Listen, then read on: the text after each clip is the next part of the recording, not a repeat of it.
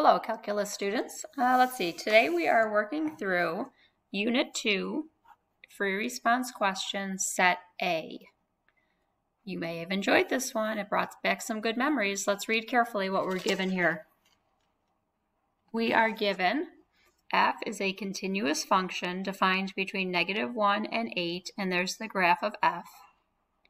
And you're given that that function is made up of two line segments. That's key information in just a moment. We're given this function g of x, and we're given this function h of x.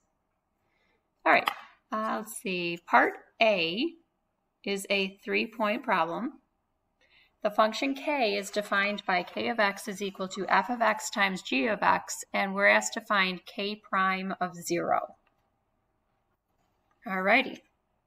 So if k of x is equal to f of x times g of x, and we're asked to find k prime of 0, that means that we need a product rule to find the derivative k prime of x. Since k of x is a product, we'll need a product rule to find the derivative.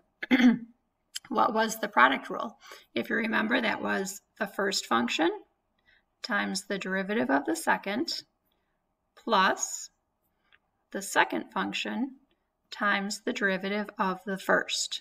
We're asked to find k prime of 0, so k prime of 0 will be f of 0 times g prime of 0 plus g of 0 times f prime of 0. That means, okay, let's use our graph to find f of 0. To find f of 0, when x is 0, my output is 3 times g prime of 0. Let me jot down what was g of x. G of x was the square root of x squared minus x plus 3. And we need g prime of 0. Okay, I'm going to rewrite g of x as x squared minus x plus 3 to the 1/2. And let's use that power rule. Oh, I'm sorry. Let's use that. There's g of x. G of x written as with a rational exponent. Let's use that power rule to find the derivative. G prime of x will be, bring that exponent out, x squared minus x plus 3 to the -1/2 times the derivative of what's inside. That's that chain rule. The derivative of what's inside is 2x minus 1, giving us g prime of x is equal to what stays up and what goes down below. 2x minus 1 stays up, 2 is down below, and so is the square root of x squared minus x plus 3. But we need g prime of 0. So g prime of 0 will be 2 times 0 minus 1, which is -1, all over 2 times the square root of 0 minus 0 plus 3. And that's g prime of 0. Coming back over here to my product rule, f of 0 was 3, g prime of 0 is -1 over 2 square roots of 3, plus what is g of 0? G of 0, I can use my function itself, which is, let me find it up here, g of 0, which will be the square root of 0 minus 0 plus 3, which is the square root of 3. So g of 0 is the square root of 3. I need f prime of 0. F was that graph. Let's find f prime of 0. What is f prime? It's the derivative. It's the slope of the tangent line. It's the slope of the tangent line when x is equal to 0. That's why this was important. This function is made up of line segments. So if I'm finding the derivative, the slope of the tangent line when x equals 0, that's just the slope of this linear function. And the slope of that linear function right there is what? Up 2 over 1, up 2 over 1. The slope is equal to 2. Just reading it off that graph. So f prime of 0 is 2.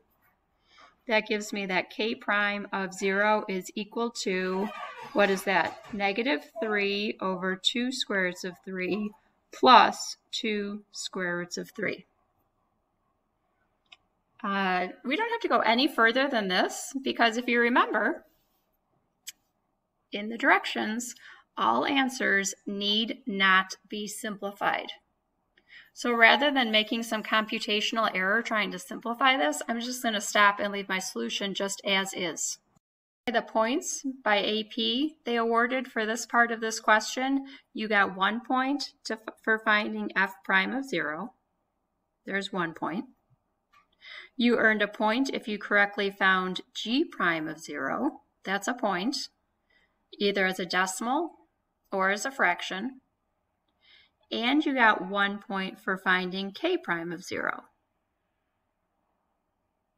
either as that non-simplified answer or as a decimal was fine.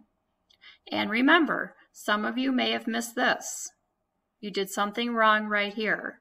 So that means that this would be incorrect in your work, but you can still earn this point from a correct product rule, even if that part of it was incorrect. All right, so there's your 3 points for part A. Let's move on to part B. Okay, part B, also a 3-point part, gives us a function m of x, which is defined as f of x over 2 times g of x, and we're asked to find m prime of 5. Alrighty, if m of x is defined as this quotient, then remember we need our good old quotient rule. M prime of x will equal, what was that quotient rule? It was the denominator, 2 times g of x, times the derivative of the numerator, f of x, f prime of x, minus the numerator, f of x, times the derivative of the denominator. It is a little product rule, but 2 times the derivative of the second, 2 times the derivative of the second, plus second times the derivative of the first would be 0. So the derivative of the denominator is simply 2g prime of x. Quotient rule, what was the denominator? That is the denominator all over the denominator squared. Okay, take a moment if you would. I need to find m prime of 5, so I simply plugged in 5 into that quotient rule up above. And now I'm going to start plugging in. So m prime of 5 will equal to 2 times g of 5. Let me pause for a second. What was g of x? Let me find that. Okay, just for the sake of time. 2 times g of 5, there was my g of x function. So g of 5 will be 25 minus 5 plus 3. And g of 5 is the square root of 23. Okay, so 2 times the square root of 23 times f prime of 5. That's the derivative using your graph of f of x, and we want f prime of 5. The slope of the tangent line when x is equal to 5 right here, what is that slope? Looks like down 2 over 3. So that slope is negative 2/3. Slope of the tangent line on that graph at 5 is negative 2/3 minus f of 5. What was the function value at 5? Function value is 5. Okay, so that's 5 times 2g prime of 5. In that previous part A, we found g prime. Now we want g prime of 5, which will be 2 times 5 is 10 minus 1 is 9.